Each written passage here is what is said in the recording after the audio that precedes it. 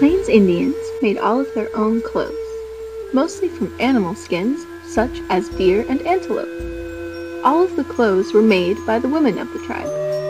Men typically wore animal skin leggings, a loincloth, and a belt, but rarely wore shirts. A man who was a great warrior wore an eagle feather headdress. A man's bravery could be measured by the number of feathers on his headdress.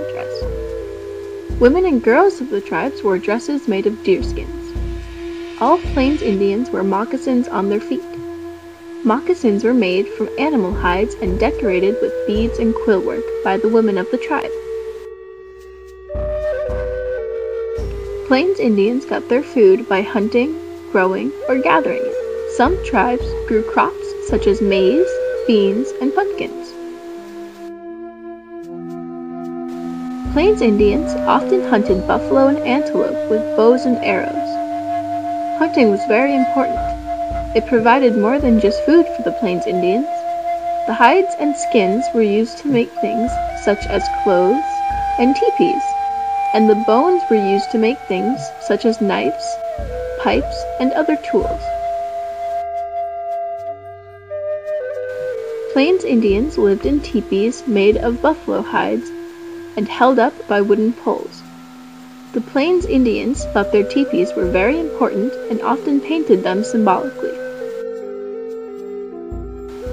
The Plains Indians had a medicine man, sometimes called a shaman, that healed the sick and led ceremony. There was also a medicine woman, who knew what herbs to use for healing. The Plains Indians believed in underwater spirits who controlled all animals and plants.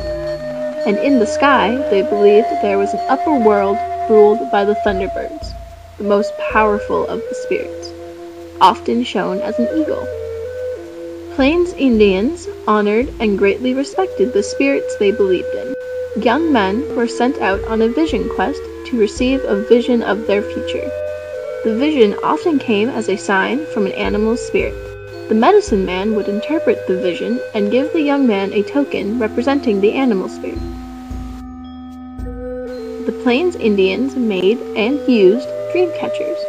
Dream catchers were believed to sort dreams.